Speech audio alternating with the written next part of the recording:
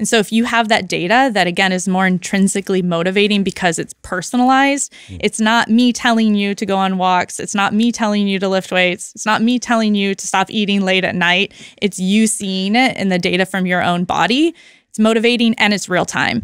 We have this huge time gap from our behaviors and the consequences often. If I eat cake every night before I go to bed, I'm not going to see diabetes for 30, 40 years. True. That's not very motivating for me to stop doing the thing that's really fun and pleasurable today. Oh yeah, we like this episode so much. I'm going to do a huge giveaway on it because in this episode we talk about CGM devices and how there's individual variances with how people respond to food. It's like a brilliant episode. So I want this one crushed on YouTube. So here's what I'm going to give away.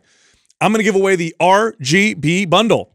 MAPS Anabolic, MAPS Performance, and MAPS Aesthetic. All 3 programs I'm going to give away for free to one of you viewers. Here's how you can win. Leave a comment below in the first 24 hours that we drop this episode. Subscribe to this channel and turn on notifications. Do all those things. And if we pick your comment, we'll notify you and you'll get free access to the RGB bundle. Also, we got a sale going on this month. Here's what it is. We have the starter bundle, which is MAPS Anabolic, MAPS Prime, and the Intuitive Nutrition Guide.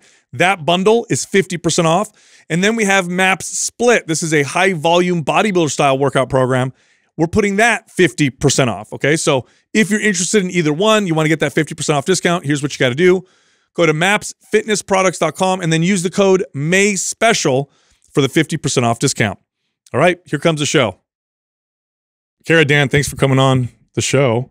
So I want to start out by talking about, I remember when I first heard about continual glucose monitors, I thought it was the coolest thing ever. Basically a device you could wear that measures your glucose response in real time.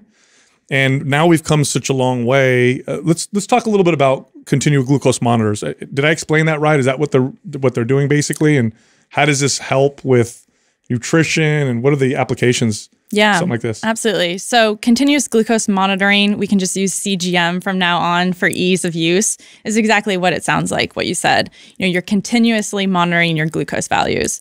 And as you mentioned, this is pretty unique and interesting technology in the sense that there's not a lot of things that we can measure continuously. We can get one-off labs, we can prick our fingers with a glucometer to get our glucose values, but there's not a lot of things that we can see the ins and outs of. And this device, which is just something you can put on at home on the back of your arm, you all have worn one, so you can attest to the fact that it doesn't hurt. That's always everybody's first question. I describe it as kind of like an easy button. It comes in a little applicator and you just push the button and it's on the back of your arm. They last for about 2 weeks at a time and you can shower with it, work out with it, do all your normal activities with it. And meanwhile, it's gathering your glucose values in real time. And then you can just use a phone app to see what is happening in your glucose. Yeah, and it's like a tiny, it almost looks like a acupuncture size or like short, like little needle. It's a very tiny needle. Yeah, like you don't even feel it. And that's like literally measuring off your blood. Yeah. So what's actually happening is there's a needle for insertion. So when you're putting it in at home, the needle is putting a microfilament just underneath the surface of your skin. So the needle doesn't actually stay in your body. It's just for insertion, which is why it's so painless and comfortable. When you take it off, you can, hit the little microfilament and it's flexible. And it's going just beneath the surface of the skin. And so it's actually measuring your glucose and your interstitial values, which is the space in between your cells. So it's not even going to the depth of your blood, which is why it's so shallow, so comfortable, but then you're able to measure glucose continuously in there, because our glucose values diffuse from the bloodstream into that interstitial space. So it's really the same thing, but it's just an easier way to be able to measure it comfortably and in that real-time nature. Now, is it as accurate as the old traditional way with the pin prick? Yeah, the most accurate way to gather your glucose values would be to go to a doctor's office or order labs and get it from a blood draw. This is the same level of accuracy of when you're pricking your finger with the glucose meter. And so there can be a little bit of variability from that blood draw, but the good thing about the CGM is that it's extremely precise and that it's going to capture those changes in your glucose value. And that's what's unique about being able to measure it in real time constantly, is that instead of a snapshot, an image of your glucose values, you're getting a movie. So let's say you check it at 8 a.m. and it was 5 minutes after you ate something and it's 80, it looks great. You're like, okay, that's excellent. But really, in reality, what might be happening is it's about to spike really high and crash down. And that's why you got hangry and then grabbed for some more food. It's that movie that's really going to tell us the whole picture of what's going on. Okay. Now, this technology, was it developed primarily for people with diabetes? And then how did this then move into just accessibility for your average person? Yeah, absolutely. So this technology is originally for diabetics and really mostly insulin-dependent diabetics. So this is type 1 diabetes or further uncontrolled type 2 diabetes. Only about a third or close to a quarter of type 2 diabetics have ever even worn a CGM. So it's actually not even that common for doctors to prescribe it in the diabetes community either. But that is what this technology was developed for. And it's primarily been used between you and your physician. So your physician looks at the information, adjusts your insulin dose, and then it's a medical tool in that sense. And so me coming from a background as a dietitian working in the clinical world in the hospitals, I've worked with type 1 diabetics who use these, and it's an amazing, powerful tool for them. But I began to realize that if we could put this device on anybody, then we could really solve some of those core problems that we're seeing in the healthcare. Is that we can identify some of these issues way earlier in people and actually drive meaningful behavior change. And that's when companies like ourselves started to use this hardware in a way that's more applicable to the everyday person. So what is it showing when you see your glucose levels go up and you said crash? I mean, what are we looking at and what does that mean? So let's say it goes up. We know that there's more glucose in the system. The rate at which it goes down, that's something to watch as well. Like, what is it all telling us about somebody? Yeah, absolutely. So really when we're looking at your glucose values, you can think about it both what's happening in a fasted state and then what's happening after a meal. So in a fasted state, that's telling us how is your body self-regulating essentially. When we don't have any food coming in, any glucose coming in, how is our body being able to find homeostasis in a sense? So just thinking about also measuring heart rate. When we're just at rest, it's like your resting heart rate tells you a lot about your general health. That's what we can think about in a fasted state. So we want it to be usually somewhere between 70 and 90 milligrams per deciliter. It's okay if it's fluctuating a little bit, but if you're seeing big dips or large rises while you're fasted, that's a warning sign that maybe we want to dig in a little bit deeper and see what might be going on. And similar to heart rate, I actually like to describe glucose as a vital sign instead of a metric of do I have diabetes or not, which is what most people think of when they think of glucose. You can think of it like a vital sign, as in it's reflective of your overall health. It's telling us how different variables and lifestyle habits are impacting your body. And so then we can move to what's happening when you eat. And so when you eat, you might expect your glucose to go up depending on the composition of the meal. If I eat chicken and rice and broccoli, my glucose is going to go up, and that's okay. I think one misconception is that people expect a flatline glucose. And if it budges at all, they're like, what's wrong? What do I need to do? And we expect glucose to go up. But it's how high does it go, and does it come back down to normal afterwards? So we really want to avoid glucose spikes above 140 is kind of an upper threshold for a non-diabetic. And then we usually want to see it return back down to pre-meal values within 2 to 3 hours of eating. That's a good signal that, okay, we're processing this meal and we're getting back down into that more fasted state. So those are the general trends we're looking for. And then we can also look at, and in our app, it'll tell you all of this information and, if it's good or bad, so you don't have to memorize it. But we can also look at a more macro view. How is your average glucose overall and how big are those swings? Okay, so why is this important? Like, what is it telling us about our health if our glucose, first of all, let's go back to the fasted. You said you don't want to see it go up and down when you're fasted. Where's this glucose coming from? Is your body releasing it from your liver, from your muscles? Like, why would it go up in a fasted state? Yeah, so there can be a variety of reasons, but it's primarily, the regulation from your liver. So your liver is doing a lot to kind of self-regulate. It can stimulate the breakdown of glucose, so glycogen stores, if it thinks we need energy, or it can create new glucose through gluconeogenesis. Or it should be able to halt those processes if it realizes we have enough energy. And when those messages get gunked up, so to speak, that's kind of when we're starting to see some insulin resistance or metabolic dysfunction, because that communication, that crosstalk in the body is starting to get a little dysregulated. And as we know, insulin resistance and good metabolic health is sort of the core of which all good health stands. You know, we can't prevent diabetes or cardiovascular disease or dementia or cancers unless we have good metabolic health at baseline. So this is giving us a unique insight into that metabolic health and how our body is able to self-regulate. So could this predict, like, oh, if you're not managing this properly, or the fact that it's going up and down when you're fasted and the fact that it's reacting the way it is when you eat, is that a somewhat good predictor to say, if we stay down this path, in 3, 4, 5, 10 years, you're going to be, your likelihood of getting diabetes or of dementia is increased. It's a lot higher. Yeah, absolutely. And that's where we describe it's so much easier and more important to be able to capture yellow flags and early warning signs than to wait until we've gotten to a disease state. By the time you get a type 2 diabetes diagnosis, over 60% of the beta cells in your pancreas have been damaged or destroyed. That's where insulin is produced. And so do we want to wait until we get a diagnosis, until we're starting to cross those thresholds? Not really. You know, if we do, not to say that once you have diabetes, you can't do something about it. You absolutely can.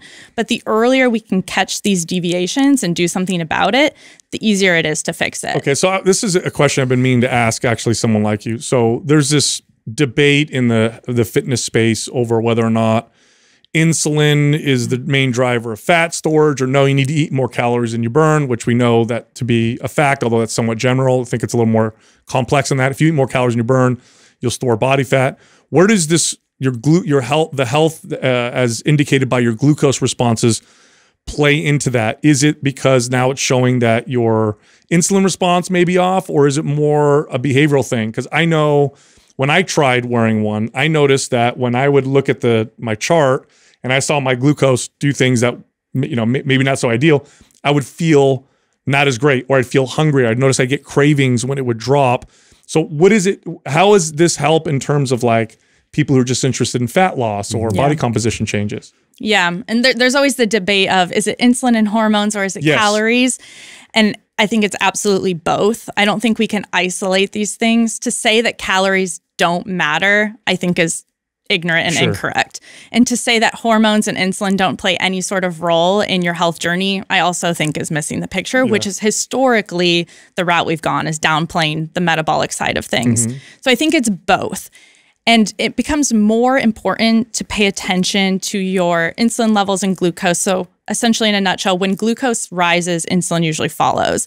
So measuring glucose is a good proxy for understanding kind of what's happening with your insulin levels.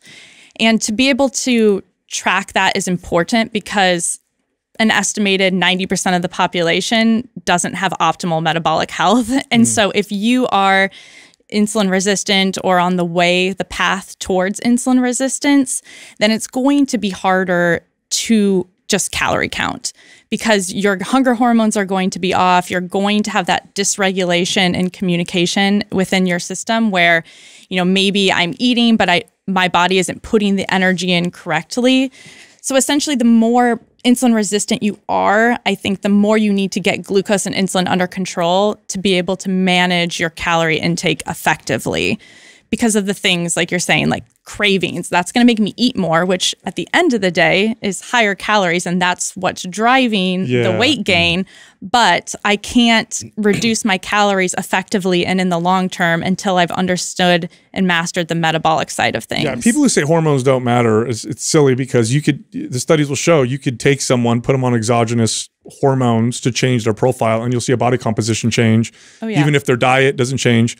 You know, a guy will build more muscle and lose more body fat with more testosterone, and you can see this with growth hormone and other, you know, hormone profiles. Plays a role. Yeah. Have you?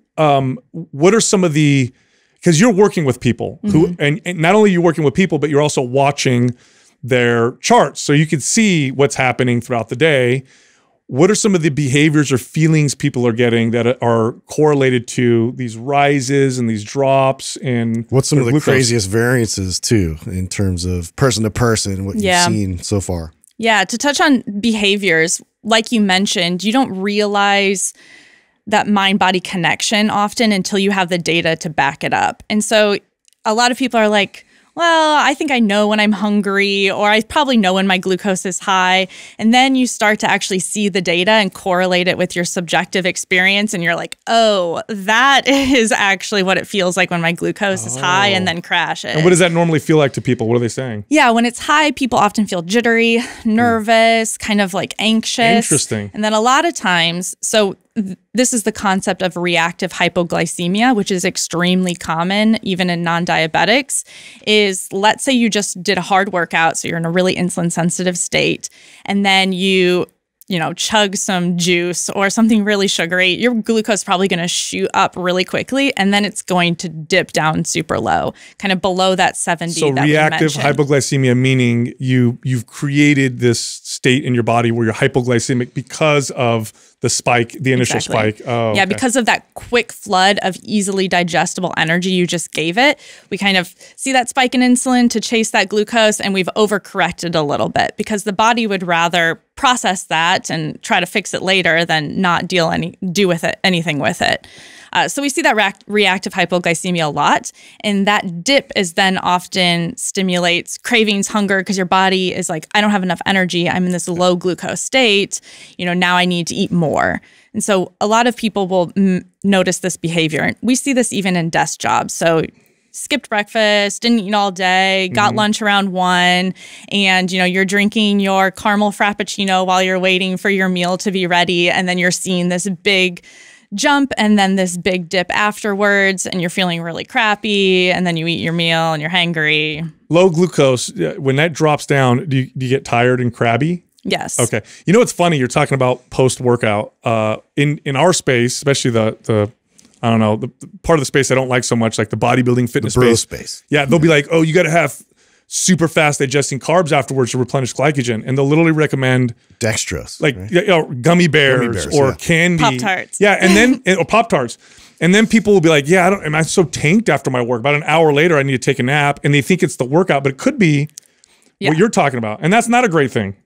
No. And it's like, I'm sure you guys can speak more to the need of how quickly you need to replenish glycogen stores. I was going to say, I don't really think that's very important. And you're probably compromising your overall goals by doing something like that as well, because now you're most likely going to overeat, or you feel crappy. It's not setting you up for success. Yeah, I try to say this all the time. How you feel will dictate your behaviors. Your behaviors then will dictate your results. We have to look at that. We can't just look at everything on paper and say, eat this and eat that, because if you feel crappy or you have lots of craving, like eventually it's not going to be so effective. Yeah. So in terms of actually using it, it has to bring a lot of like weird insight into some people's behaviors. Like in terms of like some foods giving you a crazy spike versus others that you'd never even anticipate. So are there some like examples of that you guys have found through all the data you guys sift through? Yeah, absolutely. And that was one of the most eye-opening experience when you start working with clients with this data, is just how different each person is. Like, I guarantee you, if all of us in this room eat the same exact thing right now, we're going to have a different response.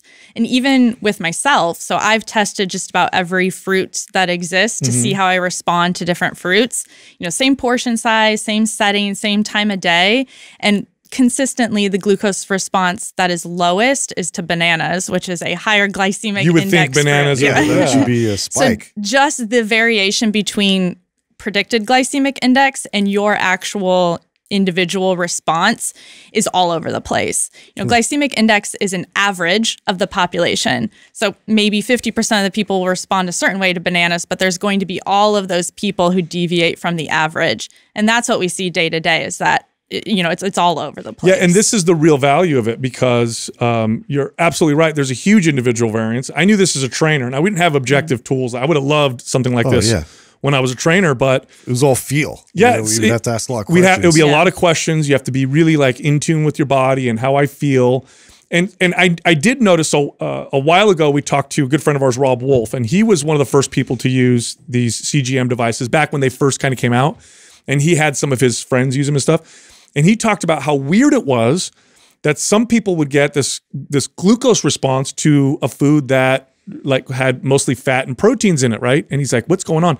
His theory, and I'd love your opinion on this, his theory was that they must have had some kind of a low-level immune response to that food, which is the individualized, the kind of the difference between people. So in other words, this person ate an avocado, which is mostly fat and some fiber, but because they had a kind of like low-level immune response to it, maybe an intolerance, their liver spit out a bunch of, glucose and they got a spike. Is that it can happen? Okay. Yeah. And we had this instance recently with somebody to macadamia nuts, which is like the most like perfect keto food. Yeah. Yeah. And they kept getting a glucose spike to macadamia nuts and then ended up having an intolerance, removing that, and all was good. So sometimes it can be that inflammatory immune response happening to a meal. And sometimes there are some secret ingredients in there that is also eye-opening. For me, a personal example is Costco rotisserie chicken has a bunch of dextrose in there. Who knew? But I kept getting glucose spikes to the rotisserie chicken, and I was like, what the heck is going on? Oh, man, why you got to ruin that? Even as a dietitian, you forget to look at the actual label, and see what other ingredients are in there. So that can be another part of it, is just being able to objectively identify what your go-to foods are doing to you. Back to, addressing things early, yellow flags versus waiting. It's okay if you have a glucose spike every once in a while. Like, I want to make sure that's normalized, is if you have a glucose spike once a week or once a month to something you enjoy, it's not a big deal. But if it's your go-to breakfast and you're eating that every single day and you're having a massive glucose response to that and you don't realize it, those are the sort of feedback loops, consistent habits that are going to lead us towards this negative downstream effect. I would have killed for this when I was a trainer, because it would take me months or years with clients to figure some of this stuff. I remember one lady in particular she would get lots of anxiety in the kind of late morning and couldn't figure out what was going on. And we did the workout and her diet was what I thought was good. And, she had to kind of treat herself with some medications for some anxiety. And then I remember reading that high glucose spikes can cause anxiety.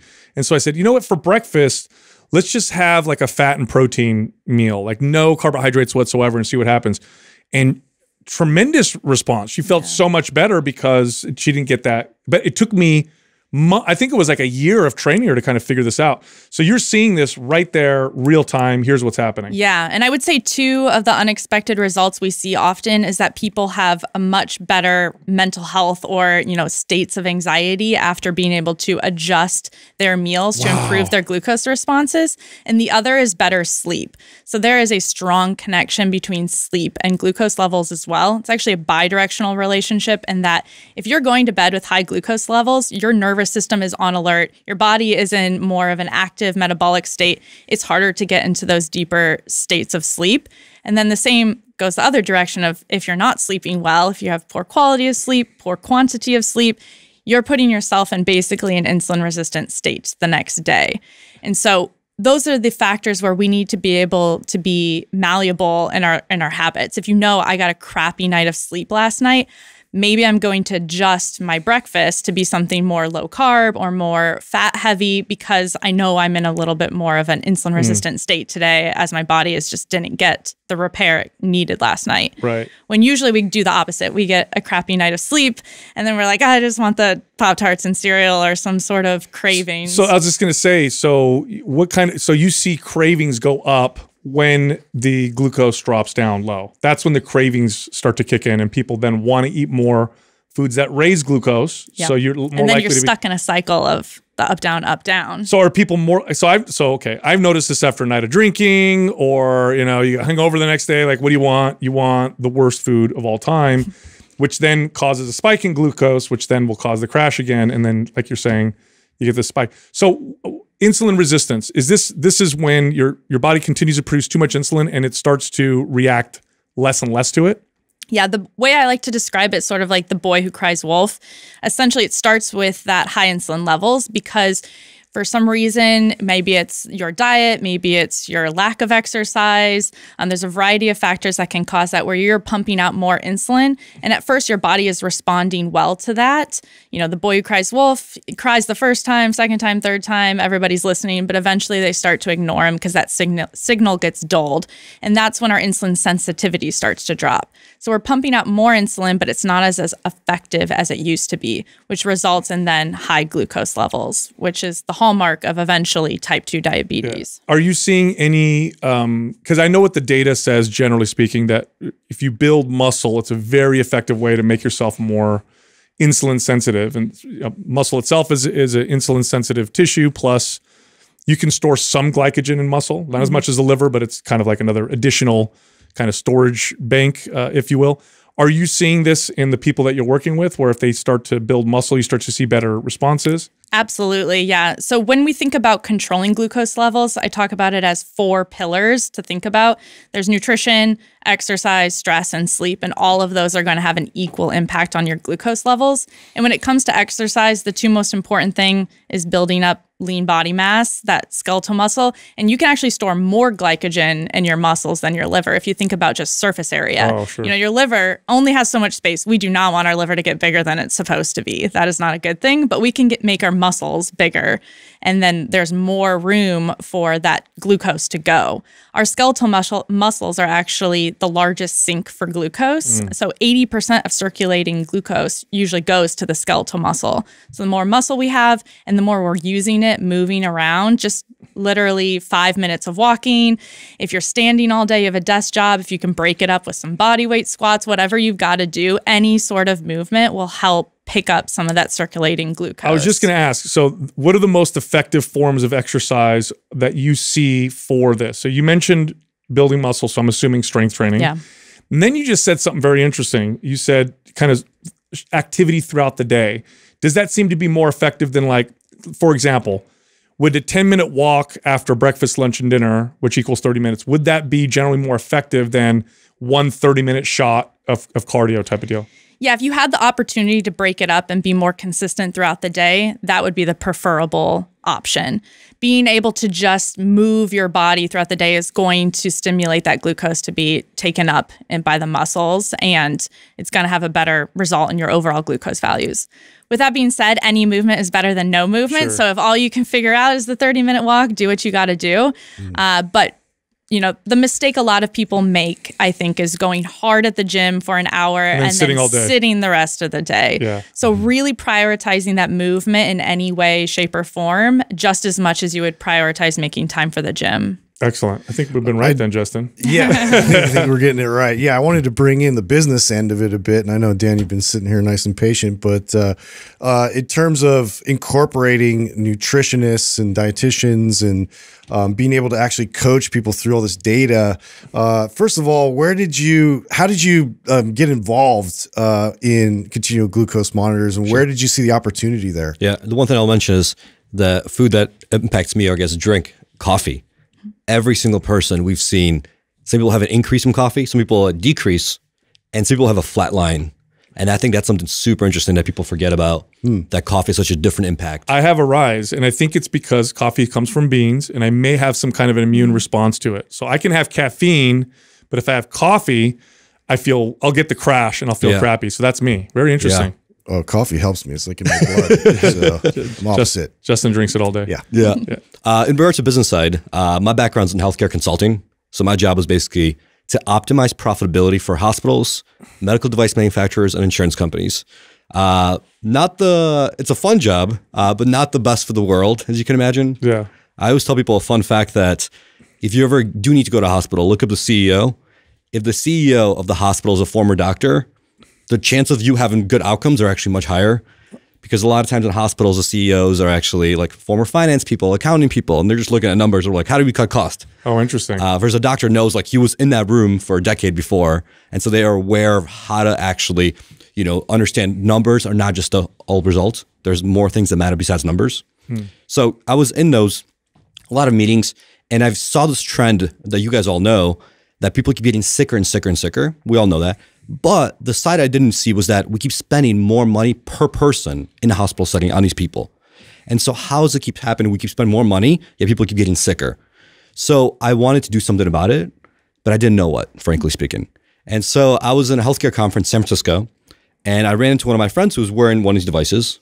And I said, why are you wearing this? Are you diabetic? And he said, no, I'm not. I'm just trying to understand how to improve my glucose control. And he said, do you know anything about it? I said, one, from a professional perspective, I do. But also my sister's type 1 diabetic. And so she's seen these devices from day one till now. And so I've been around it. So I happen to kind of be an expert in this industry. And he said, hey, I'm thinking about starting this company. Are you intrigued to help me? Because I don't know the business side. I understand the engineering side of things. I said, sure. Quit my job 2 weeks later and launched it. And about 2.5 years later, we have 120 people on the team and helped tens of thousands of people now. Now, they used to only be available by prescription. It still is only by prescription. Oh, I didn't know that. So what we do is, this is where the business side gets kind of complex. Yeah. We write digital prescriptions in all 50 states because every state has different regulation, different laws. So you have to, every time somebody submits a form, they fill out a health questionnaire, and then we send it to the state they're in, and that doctor reviews and decides if they're approved or denied. If they're approved, they send it back to our pharmacy partner, and the pharmacy then sends it out on our behalf. I didn't know that. Now, why is it by prescription only? Is it because it's considered invasive because the tiny little filament thing that... It's a good question. We're still trying to figure out. I mean, Canada doesn't require prescription. It makes no sense to me. Europe, no prescription. It's pretty just in the US. arbitrary. The FDA just decides this is a medical device because you can buy a glucometer over the counter, which is even more invasive. Yeah, if you're you think bleeding. about it. You're drawing blood, but it's a little arbitrary. That's crazy. That's crazy to me. So, okay, but anyway, it's an easy process because if we went through the process, it was really fast. And that's what most people don't even realize there's prescription in the back end. But we found that, having the hardware itself is nice, but you need the software as well to help you kind of track all this data, because objectively, you don't want to sit there and write things out by hand all day, every day. And you have, you stress, you have to track your sleep, your exercise. And even then, unless you're an expert like you guys, it's very difficult for the average person who's an accountant or a marketer or something of that nature to sit there and figure out, like, okay, I have these data. What do I do with it? There's so much data. It's an overload, right? And a push notification by itself on your phone telling you, don't do this, is also not enough. And having a human being on the other side, which in our situation is a dietitian, we've seen that drive a lot more improvement. And so combining the hardware, the software, and the dietitian together has really been the playmaker for us. Yeah, full disclosure, we've had companies come to us and approach us, but the reason why we liked you guys is because of that. Because we know, look, we train people. That was for the a long missing time. component always. Yeah, and I'm like, this data is not going to help anybody if they don't have coaching along with it, because you could go on Google and learn all kinds of stuff about exercise and diet, and that doesn't help anybody either. So it's that coaching component. I want to ask Kara about that coaching component. How do you use this to coach people? Like, what does that process look like? Yeah, so as Dan mentioned, all of our members get a one-on-one dietitian that they communicate with through the app. And as a dietitian, this is also a game changer in that you have data, objective data to work on with your client. You no longer have to rely on incomplete food logs. You no longer have to rely on memory when you're only meeting once a month or once, every couple weeks. What did you eat then? How has this been feeling? You get to talk real time with that client. And then from the member's perspective, the customer, they also get to communicate in real time. You don't have to wait for, your specific visit. You can say, I just had a glucose spike. I'm feeling really crappy. What can I do next time to prevent this? And so it's an async texting type of communication that we use with our customers. And the dietitian is, of course, getting to see all of the data that they see. They're getting to see their food logs. They're getting to see whether they logged that they had a stressful day or if they got poor sleep. We also sync data from a bunch of other wearables. So data from your Apple Watch, from your Oura Ring is going to get... Oh, so you can connect sleep, activity, all that stuff. Yeah, so they're able to see all of that as well and kind of point them in the right direction. It really depends. Somebody might be really healthy and they're just there to learn as much as possible. And they might just nerd out with the dietitian about what this means, how they can optimize their health. Or maybe somebody has PCOS, they're overweight, they're going through menopause, and we're just going to be taking baby steps based off of what the data is telling us. So it really varies. Yeah. How do you identify, I guess, like intolerances or somebody, you're trying to interpret that data and then also you're trying to kind of troubleshoot with them. Like, how does that all kind of work its way out? Yeah. So the unique luxury we have had is that we've now seen thousands and thousands of data sets. So the more you've seen it, and then we can train new dietitians on the experience we've had, the easier it is to quickly identify patterns. And so you just get used to it. Like I can look at a glucose data set and probably predict exactly what happened without even knowing the context because I've just seen it so much. But a lot of times it's looking at those 4 pillars. You know, what is it that you have eaten at that meal, or what was the meal before that? What is your sleep like? What is your stress like? And what has your exercise routines been like? And those are the variables you kind of want to think through as you're trying to understand why you might be having a certain response. Yeah, you know, you just reminded me. I had a client once who he had just become diabetic, and because he had just become diabetic, he's like super motivated to work out hard. And I remember he came in and he worked out really, really hard. And then his blood sugar went through the roof. It spiked. It was a stress response. A lot of people don't realize that other factors will influence you, because you would think working out hard would cause it to drop, Right. but it actually went through the roof. And he was so confused. He's like, I just worked out. I worked out real hard. What's going on? Let's talk about all these other things that can affect your glucose, have nothing to do with food, because I find that so fascinating. Yeah, absolutely. And like you're mentioning, the really intense workout can spike your glucose. And you could think about that as a supply to demand ratio. If you're doing steady state cardio, you don't have a really urgent demand for energy, and your glucose will probably either stay even or go down a little bit. But if you're lifting heavy, if you're sprinting, if you're doing a HIIT workout, you might see a glucose spike. And that's because you have a really intense demand for energy. Body's in that releasing moment. So your glucose. body's releasing it. Got it. But it's a lot different than if you just drank a soda and your glucose spiked. Your body's like, I don't really need this energy. Thanks for that. But in the exercise, you're using that energy immediately. So it's not necessarily a bad thing. And again, that's why it's really important to have a human on the other side who can reassure you, no, it's good to work out. Please keep doing that. But we'll just need to tweak some things just in case. So mental stress or non-exercise stress can cause spikes in glucose. Absolutely. And that was another really surprising thing when we started to see so many people's data is often people who are relatively healthy, eat a relatively, whole food, clean diet, is that some of their highest spikes of the day are from stressful moments, not food at all. They're like, I'm having this huge spike at 9 a.m. every morning. I have no idea what's going on. I'm fasted. And you dig a little bit and you're like, oh, it's when you're commuting and your boss is calling you and you're trying to, answer work emails. It's these stressful moments. Or it's flip-flopped sometimes depending on a person's life, but their glucose levels could be really high during the week. When they're really stressed out, they're working, and then it's low in the weekend. Or it might be vice versa, depending on your personal life. But often we see these variances just because of stress. Okay, so with the coaching, obviously you're focused, you're a dietitian, you work with nutrition, but you're also coaching them through this other stuff. Have you seen improvements in people's numbers from stress management exercises? So it's like, okay, you get the spike at 9 a.m. because you're in traffic every day or whatever. Obviously, there's nothing we can do with exercise or diet in that moment. Have you seen improvements with people doing things like meditation or awareness or whatever? Like pair like a Calm or something, like an app where it's like, you can get some kind of meditation guidance. Yeah. Does it make a big difference? Definitely, really? It does. And really, the first step is awareness. If you don't realize the impact that stressful moment is happening, then it's hard to change it. And a lot of people are so stressed out and running so, on red line all the time that what's normal feels normal, even though it's not normal. They're like, I always feel like this, I'm fine. And then you see the data and you're like, well, okay, maybe I need to do something about this. Maybe stress is actually something I need to take more seriously. Maybe I'm meticulous about my diet and exercise, but I haven't cared about stress because it's hard to quantify.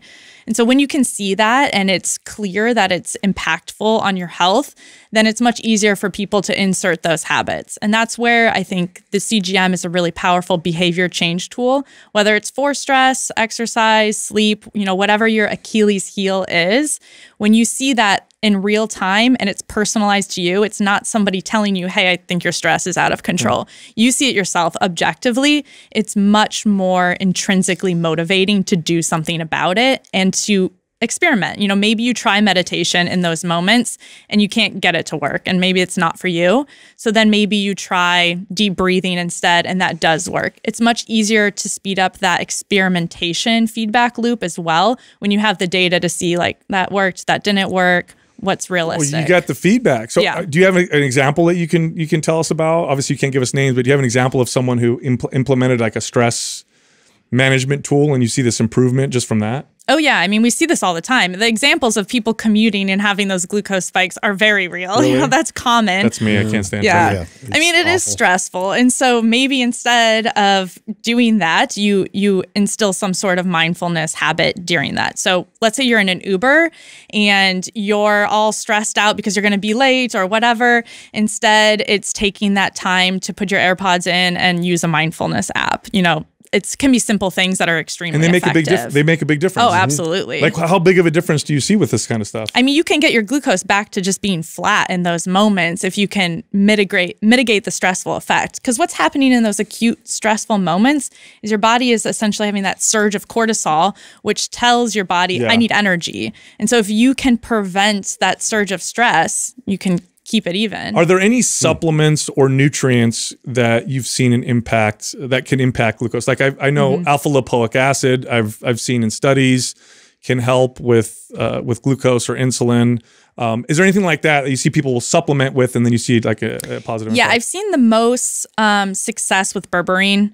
Oh wow, really? And it's And is that before you eat or right after? Yeah, a lot of supplements, you know, the supplement industry is a whole mixed bag, Oh, but yeah. there'll be a There's lot of shenanigans involved, berberine yeah. supplements that are targeted towards like carb manager, and it's like eat this right before. But I see the most success with berberine if you take it consistently.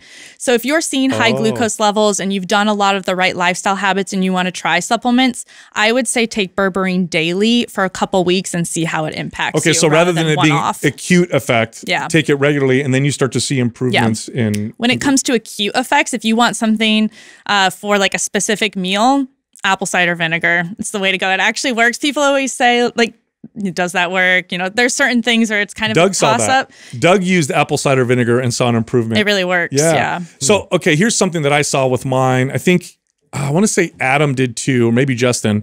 You wear it all night, and I would see spikes in the middle of While the you're night. sleeping, yeah. And I'm like, what's going on? Am I having a Same. bad dream or whatever? And I think maybe, and I don't think, my wife told me, I snore sometimes. Can like snoring or that kind of stuff produce spikes in glucose as well? It could if your sleep is disrupted because of it. We often see that people have these high glucose values while they're sleeping, and the most common reason for that is usually a late dinner the night before. So it's typically the timing of your evening meal. This is one of the most It was a Captain common. Yeah. It was a bad idea. Yeah. So our insulin sensitivity and our ability to use processed glucose and kind of keep glucose levels even works on a circadian rhythm similarly to other hormones. So most familiar is melatonin. You know, it peaks in the evening to get us sleepy, and then it's really low during the day. Our insulin levels are opposite of that. So insulin and melatonin are actually antagonists in that when melatonin is high, our insulin sensitivity is at its lowest. Oh, so if insulin's high, you're not going to produce enough melatonin. Yeah. So as a good general rule of thumb to kind of keep those glucose levels even while you're sleeping is to try not to eat when you think your melatonin levels would also be high. So daylight hours is a good general rule of thumb, trying to avoid food at least 3 hours before bed. Again, I know everyone's routine or schedule is sometimes not suitable for that. So if your mealtime in the evening with your family, the only thing you can do is 9 p.m., which would be pretty late, but who knows? Then trying to make that a little bit lower carbohydrate, a little bit smaller in portion size, not the time when maybe you're also having a bunch of desserts or snacks, which is the most common, of course, because we're in a naturally decreased insulin sensitivity state, and that is evening hours. And it's also inversely related to growth hormone, right? Insulin goes Yes. up, growth is up. Okay. Small meals. Do you see better results with people eating, you know, because like bodybuilders for years have done the whole like eat every 3 hours versus, you know, big breakfast, big lunch, big dinner? Or is there an individual variance there?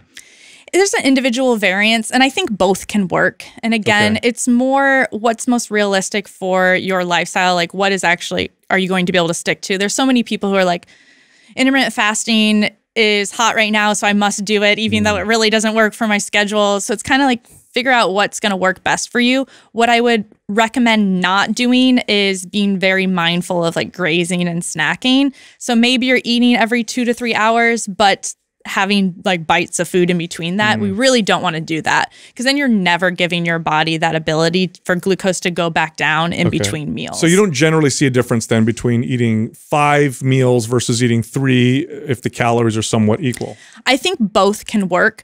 The problem I see for the everyday person, I think a bodybuilder is very disciplined and they can stick to their calories and eat every 2 to 3 hours. You're talking like a trainer now. I agree with you 100%. But the everyday person is like, oh, I'm going to eat these smaller, more frequent meals, and they end up just eating more. Yeah, or they eat bars. Yeah. Because nobody produces. And so I think the everyday person, 2 to 3 larger meals and trying to avoid snacking in between is usually a better option, but it's going to depend. Now, most of your career, you did not work with CGM, devices and stuff like that. You worked in hospital settings and whatnot.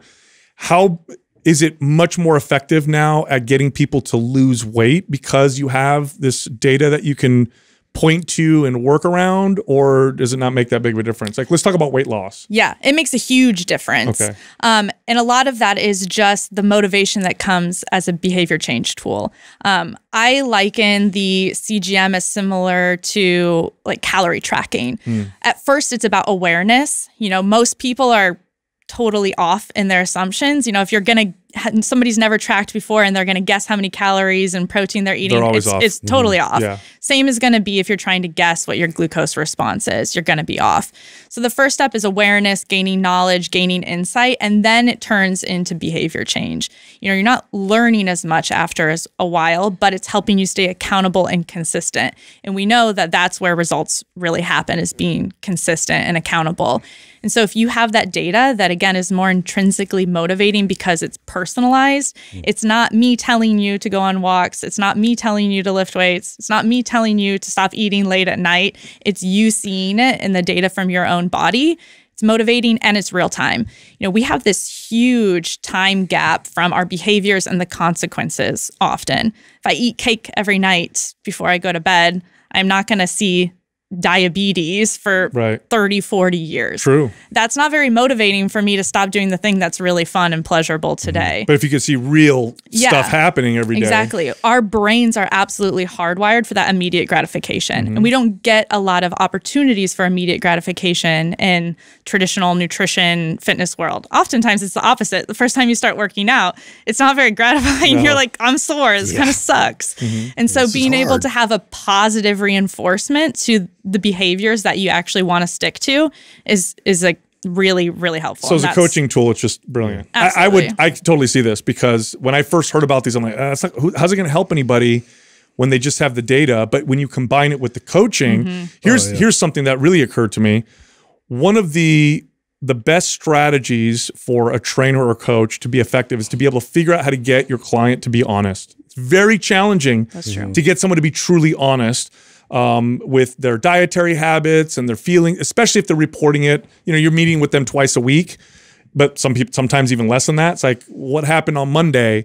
What happened the day before? And they're kind of trying to report it, whatever, or getting someone to write something down right in that moment. It's very challenging, but you see the data right now. So it's like they're forced to be— can't hide from it. Yeah, hey, what happened at 2 p.m. yesterday? Or what's going on here? And so right away, are you finding people like right away are just like, oh yeah, I'm honest, because there's no way to lie around? Yeah, there's like nowhere to hide. You're like, we're in this together, I guess. Yeah, that's exactly the mindset. It's extremely difficult for people to be honest. And even if they're well-intended to be honest, it's hard to remember, like you're saying, or it's hard to write everything down.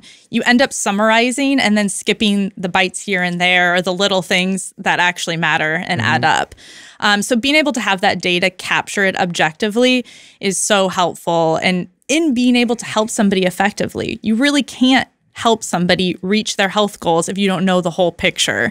And being able to do that behind a screen, I also think is really helpful, because there's a little bit of a barrier between the difficulty of being honest sometimes, of like, yes, I had, not 1 glass of wine last night. Yes, I drank the whole bottle last night. Like, well, it's interesting. We see people who are like Olympic athletes, professional athletes, and these folks are fit, and yet you look at their glucose response and it's just atrocious. And you sometimes have people who are a little bit overweight and they're super healthy. And we have the stigma around the way we look is connected to our metabolic health, which is not completely accurate. No, you're right, because in fact, if you look at the data of diabetes, so type 2 diabetes and heart disease, a substantial minority, and I say substantial because it's not insignificant, it's something like 15 to 20% is non-obese individuals. So there's millions of people who get heart disease who are not obese. Now, majority are obese, but there's a percentage who aren't. And how would you know if you're one of those people? You know, I have a friend of mine whose uncle, you know, his late 40s got a heart attack. The guy worked out all the time, whatever. You know, how would he know if he didn't have something giving him kind of objective measures? Because he looks in the mirror, he sees his performance in the gym, and everything feels, you know, totally great. Yeah. I want to go back to the calorie counting and just how difficult that is as a coach to be able to get that kind of information and data from your clients. And in terms of, there's been other MyFitnessPal, there's been like other types of apps out there that have tried to be able to make that process easier and try to catalog everything and be able to upload pictures to sort of make that, simplify that process a bit more. Like, what were some of those challenges in terms of the actual user experience? Like, how did you make those decisions and create that so it was more valuable to the coach and the client? Yeah, and this is what's fascinating about this. With MyFitnessPal, you have to track every single thing because there's no feedback loop to you, right? With this, we realize everyone has a different methodology of tracking. Not everyone, some people will track every single ingredient, every single macro, every single like calcium, zinc they had. But some folks, they just want to just maybe take a picture and that's it, move on. Or they maybe want to even just like type in yogurt. And because that is always tagged to actual data, you can actually then realize what the feedback loop is on what. So it makes it much more flexible. And even if you like take a picture of something and you don't have the macro breakdown, because there's a human being on the other side, they can tell approximately what it is, right? They don't need to know it's 3 bananas. They could see it's bananas, right? And so I think that ability to let people just put much more flexibility around tracking helps. And some people also will, interestingly enough, they'll only track when they only see negative events. If you're eating something healthy, do you really need to write it down? Probably not. Right. How often are the dietitians in communication with the people using the CGM? Yeah, close to daily. So it depends, again, on the person. We'll always respond within a day maximum to something somebody is sending us directly. But if you don't know what to ask, you don't know what you don't know, the dietitian is going to reach out usually every 2 to 3 days in the beginning while you're figuring things out to kind of point things out, guide you along your journey. And then once you get a rhythm going, it might be more like every 5 days that we're checking in on your goals, and you can send a message anytime in between then. So some people want much more frequent contact, and some people are like, I got my plan. We're on a good path. Check in with me weekly, hold me accountable. So it's flexible, again, to what the person's preference is. If I was training again, I would 100% get clients to do this because you guys are handling that side, and I would just be able to look and see what's going on. Off of a trainer's back. Do you guys have people who work with trainers who then contact you guys and work with you guys as well, so everybody can kind of work together? Yeah, and right now that's in a more beta phase where we do it a little bit manually, where we can give them access to see their data so that we're all seeing it together, we're all working together. But we are working on a platform that will make it easier for people to work with, where their clients are working with us and they're seeing it, and they're getting maybe more of a high level report so that they don't have to be the person who's an expert in looking at the data either. I'll say there's one point I find interesting is that we try to reach our members all the time. And we had one member, we reached out over and over. His glucose was really, really high. He was always athletic, healthy. And we just kept reaching out to him. He was not responding. 3 days later, he finally responds. He goes, we're like, you okay? Well, what's going on? You're in the diabetic range for like 10 hours. And his response was, sorry, I was getting married. His stress response was so high that he like couldn't respond, but it was just like, he felt the pain. Do you see glucose? Because I've read how fast digesting protein, like protein powders, can cause spikes in glucose. Do you guys see that? Sometimes I see it. We get a lot of keto people who are worried about getting glucose spikes from too much protein, you know, the obsession with that. Yeah. And what I actually have seen is that it takes a lot of protein for it to result in a glucose spike. Okay. And so usually you're probably not overdoing it on protein. Most people are underdoing it on protein. But sometimes that fast acting, we can see a little bit of a glucose bump, but it's not anything where it's concerning or it's out of normal ranges. So most people who are afraid of that, I think it's okay. How big is the individual variance here? Because we know that we generally would think a low carb diet would cause better glucose response. And I've worked with clients who have gone vegetarian and felt great, and others that just was terrible for them. There's, of course, we were talking about this off air. There's, you know, carnivore diet, which I believe to be just really good elimination diet. Extremes in the spectrum. All How big is the individual variance? Like, do you see people doing the same diet and you're like, this is working for you and this is terrible for you? Is it that big? Yeah, it's pretty big. There's the basics, you know, it's always master the basics of nutrition, whole food, nutrient dense as much as possible. Of course, maximize protein. And then from there, there's a lot of variation. That's why I always say with nutrition, I can't tell you what to do besides the basics because it's so personalized. You have to have a mindset of being open-minded to like what's working for one person is not necessarily going to work for you. We always have people who come to us and they're like, well, my sister lost 80 pounds on keto. Yeah. And but I'm gaining weight on keto. And I'm like, well, it might not work for you. And even just the variations of what low carb is, somebody's carbohydrate threshold where they're going to feel good and have good glucose values isn't going to be the same as somebody else's. Now, you were a dietitian for a while before you started doing this. Did you go in with some preconceived ideas and then were you surprised by anything? Yeah, I was. I think I went to extremes where, you know, when you're first clinically trained as a dietitian, which our training is not as good as it should be. It's a little bit archaic in some aspects, whereas more like, okay, carbohydrate counting, consistency, small frequent meals. And then I saw all of these people in the hospitals with diabetes and complications, and I was like, everyone should be lower carb. Like, this is not helping us. And then swung the other way with the CGM where it's really like, oh, it depends. It varies. And it also might depend for the individual person depending on where they're at in their life. We have so many menopausal women who come to us. They're like, what was working before isn't working now. I'm sure you've seen this. And estrogen drops when you're going through menopause. We see this in a minor way during just normal monthly menstrual cycles.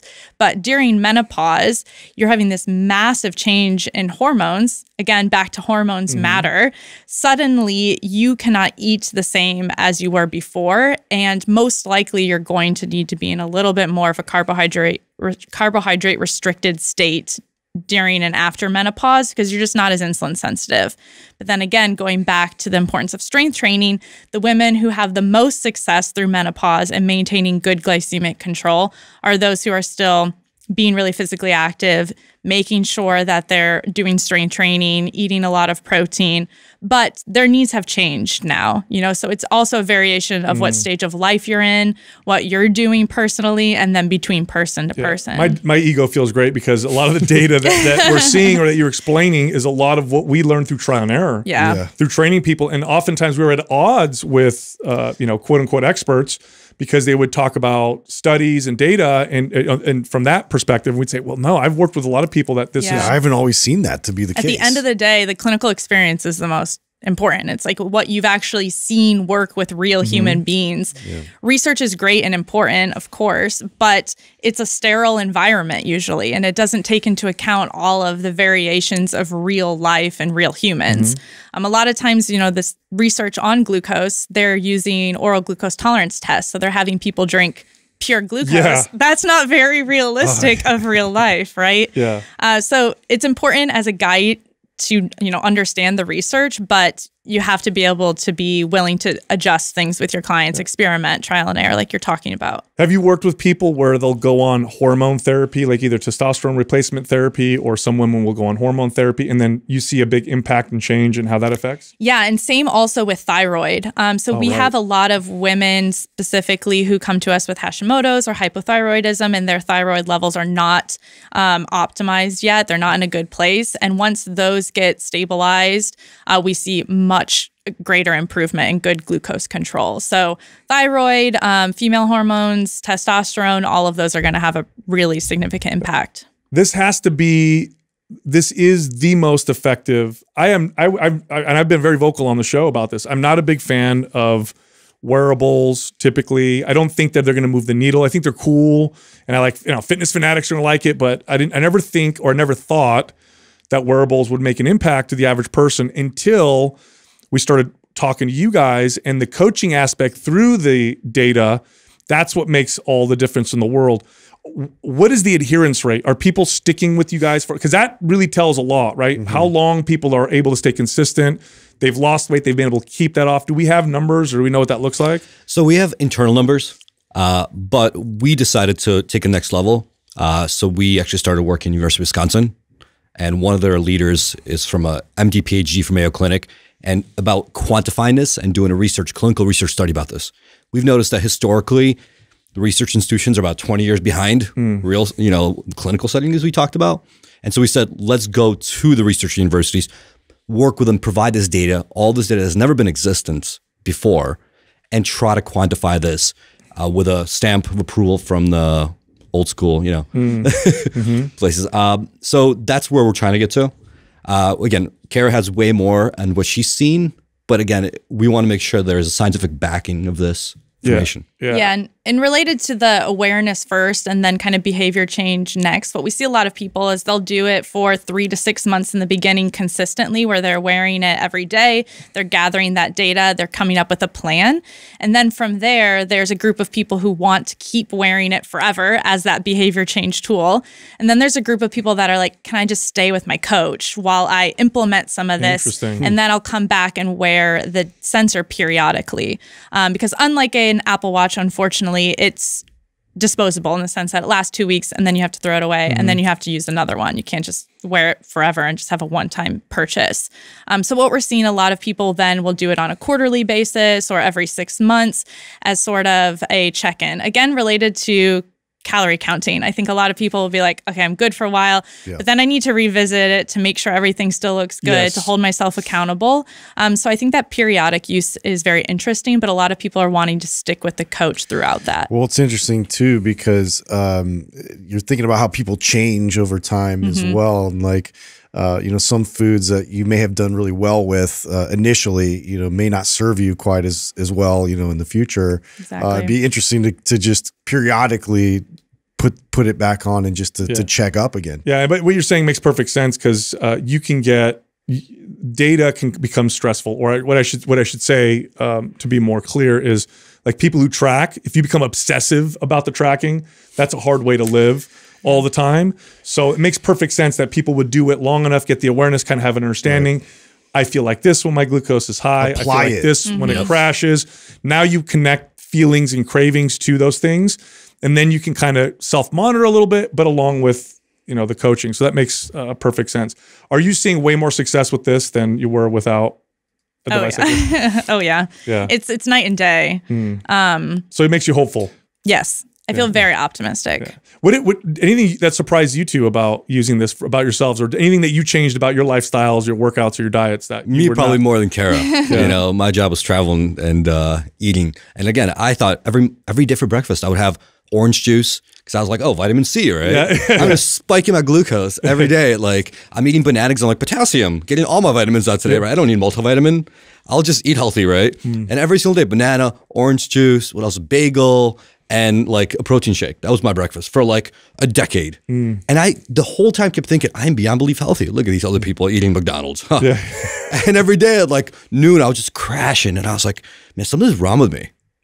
And the first, I just swapped some of those things out. What do you do now? Now I eat cottage cheese instead of banana. And even if I have a little honey, but again, I'll put honey and I'll eat it maybe after. Or mix it with something else where I'll have the protein or the fat first instead of having a carb.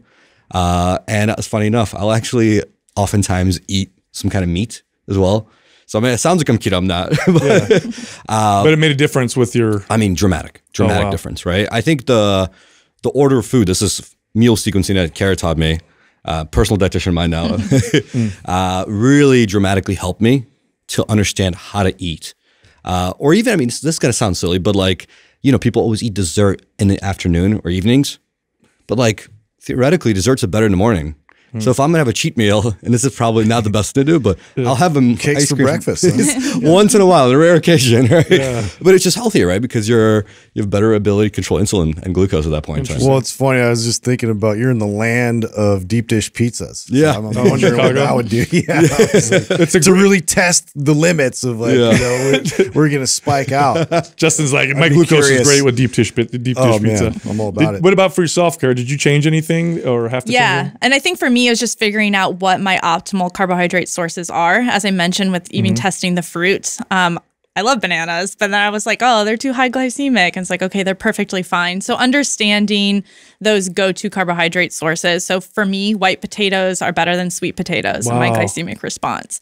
And I actually like them better. Too. Yeah. So a variety of just figuring out which carbohydrate source, as Dan mentioned, always protein first when possible before the carbohydrates. That actually makes a really big difference. I knew that the walking after meals is important, but I'm much more likely to stick to it now than I ever was before. How big of a difference does it make in glucose? Oh, at least 20 to 30 points for me of just being able to. Just a 10-minute walk? Just a 10-minute walk. It doesn't have to be, you know, a long. So crazy. We've been talking about that just out of our own experience. Same exact thing. Like you feel better too. And you're less likely to overeat, I think, if you're like, oh, I'm going to remove myself from the area and go on a walk rather than just kind of like lingering in the kitchen forever. Sure. And then trying not to eat past, for me, 7 p.m. is kind of a cutoff that I have where I see my glucose values go much higher at night. I actually have the genetic variant for the melatonin receptor, which almost a third of the population does. That makes you even more sensitive to that effect we talked about, where your glucose will be higher if you're eating later at night. So I noticed that quite a bit in my data. And then there's some situations like I play beach volleyball late on Monday nights. I don't get home until 10 and I eat dinner at 10:30. I'm still going to eat because I just worked out for like 5 hours straight, but I'm just going to have protein and not carbohydrates at that time. So tweaks you can make because depending on your situation. And now food combinations. If I just eat a food that I have a high, glucose response to, and I add protein to it or fats, do we see, that's what we're taught, right? That you'll see a better glucose response. Is that you normally see? Yeah, it definitely helps if you combine it. What helps even more is if you can eat the protein first. It actually makes a big difference. So, God, I've been teaching that too. That's what I've been telling people, but not because of that. It's just because most people undereat protein. So I'm like, eat that first. Yeah. And it helps with satiety. Exactly. It's a win-win across the board. And that's small things like if I'm out to eat and they usually bring you carbs first. So chips and salsa, bread and butter. I they want you to eat more. Now I will wait for those things until my entree comes so I can have some protein first. Little things where it's like I probably wouldn't have thought about it beforehand, that now you just feel more empowered by actually knowing. Do you guys see any glucose responses to non-calorie containing foods like artificial sweeteners or anything like that? Ever? Yeah. And as Dan mentioned, it's kind of a mix up of how somebody might respond to coffee or caffeine, even if there's nothing else in it. It's probably related to genetic variants, or like you said, it might even be kind of bean intolerances. There's a variety of reasons. But similar with artificial sweeteners and stevia, it's a toss-up. Some people seem really sensitive to it and will have a glucose response, and some people seem nothing.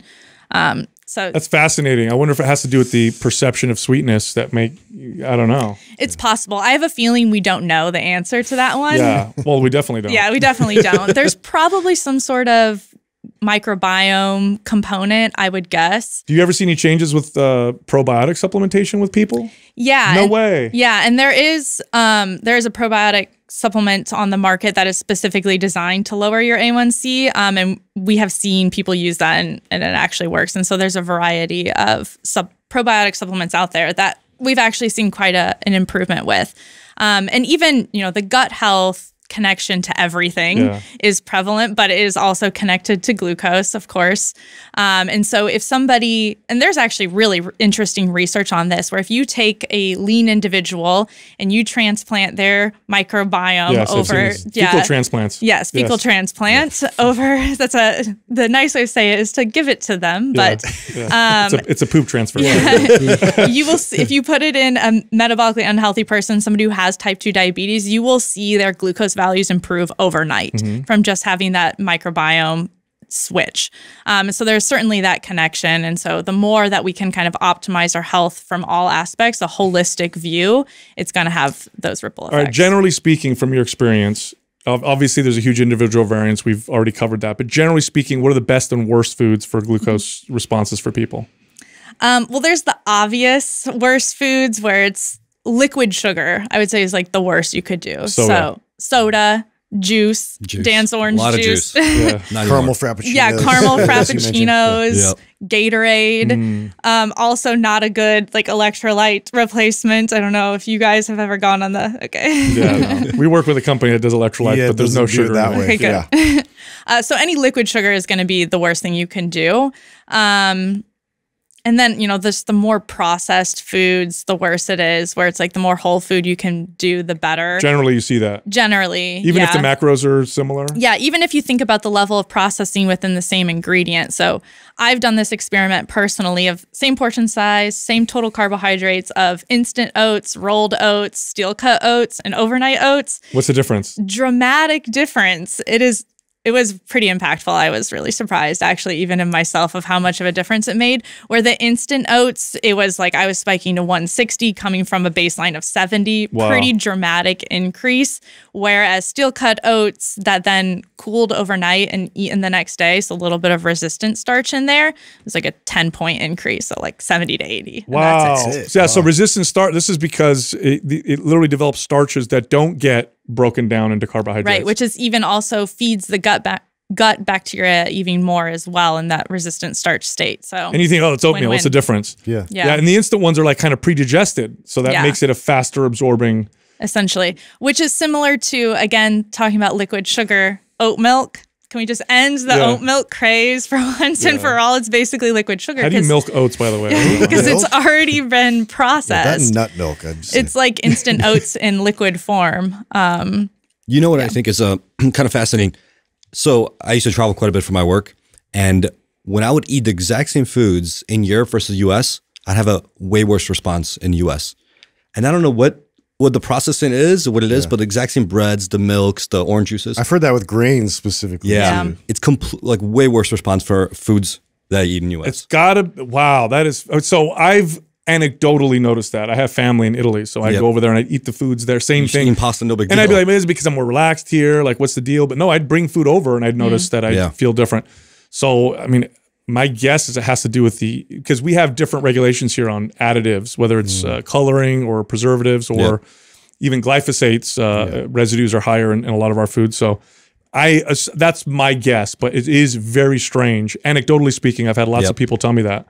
That's really, really weird. So how many people does a dietitian typically work with at NutriSense? Is it one versus assigned to so many people? Yeah, so you'll be assigned one-on-one with someone so that you can develop that relationship and rapport with someone, and then they're usually working with somewhere between 80 to 100 clients at any point in time. Okay, and then how many people now are signed up and working with the company? You know how many members? So like historically, it's been over 40,000 people so far. Wow.